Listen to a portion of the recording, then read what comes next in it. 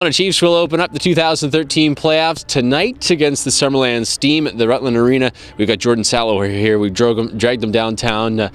Nice rink though in the background, isn't it?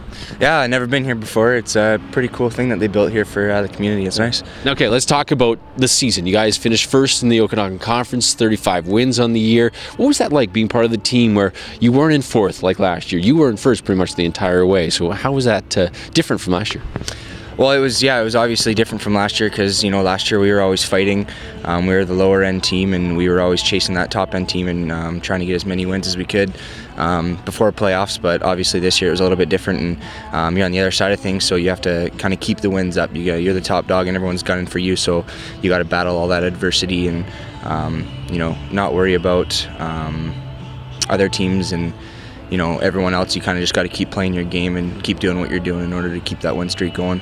Did overconfidence ever kind of rear its ugly head going into the playoffs, especially? Now you're playing a fourth-seeded team in Summerland, but going through the regular season, did overconfidence ever become a factor? Absolutely, it always does. I think it does with every team because no one can. Unless you're Penticton V's, no one can, go a whole season winning every single game because, everyone's head gets swollen.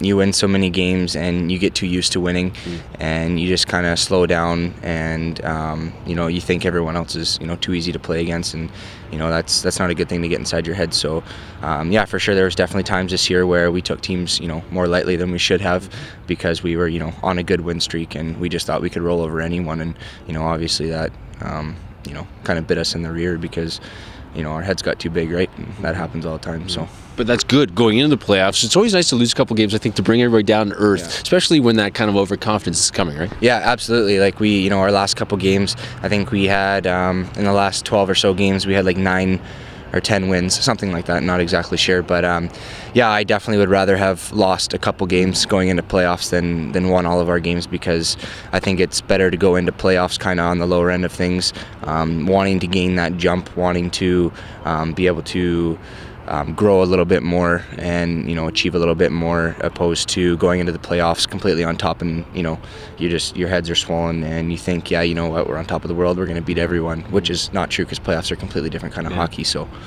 before we talk about this series, just Summerland, you had a great year, 83 points, you win the KI scoring race. Was that a goal at the beginning of the year? Maybe not to win the race, but certainly do well and lead the team? Yeah, well, I mean, after last year, my coaches sat down with me and they kind of told me, they're like, you know what, you're going to be our go-to guy this year, so we're obviously expecting a lot more out of you this year. We're going to be expecting a lot of points, so I kind of set a goal for myself to get just 75 points was my goal. And then as the season kind of started going on, I didn't really know much about the scoring race. I didn't really know anything really what it was or if you won an award or whatever.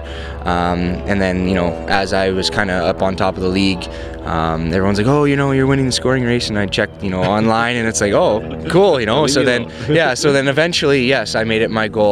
I said, you know what, I want to win this thing, and obviously because I want to try and get a scholarship playing hockey, and this is just another stepping stone in that. This just helps out that much more. So yes, I did make that my goal about a quarter way through the season when I realized it was something that was possible for me to achieve, and yeah, I just did everything in my power to make that my goal and achieve it as well as possible. Yeah, well, nicely done. Now, you have Summerland. You got the Steam coming up tonight, best of 7 series, round 1 of the KIJHL playoffs. You faced them 8 times during the regular season. You beat them 6 times. So what do you know about their game that will be advantageous for you guys to take advantage of? The thing is with Summerland is they like to get in your face. They're that kind of team that's going to kind of get under your skin, and they're going to try and beat you by getting you in the penalty box. They're little chippy, like to grind hard, and they don't stop battling. So it's definitely a thing we got to keep in mind going into playoffs.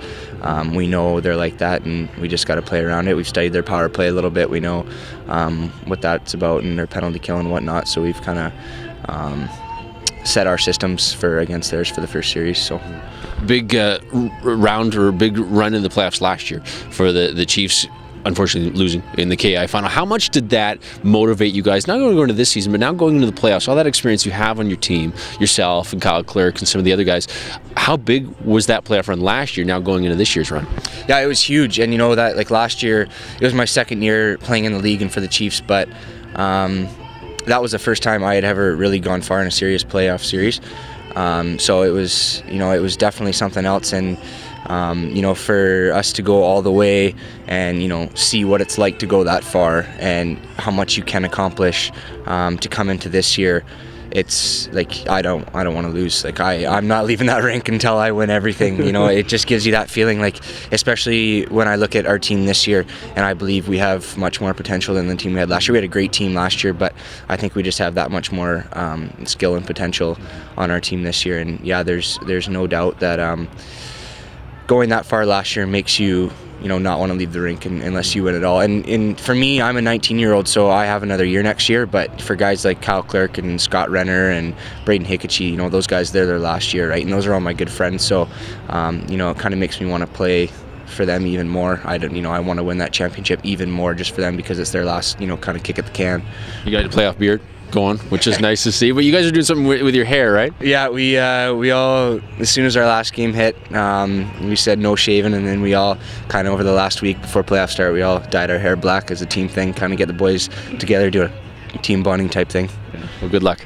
Thank you very much. Jordan Salahor, he and the Chiefs will face the Summerland Steam in round 1 of the KIJHL final, which begins tonight, not here at City Park, or at Stewart Park, but at Rutland Arena. Thanks for watching.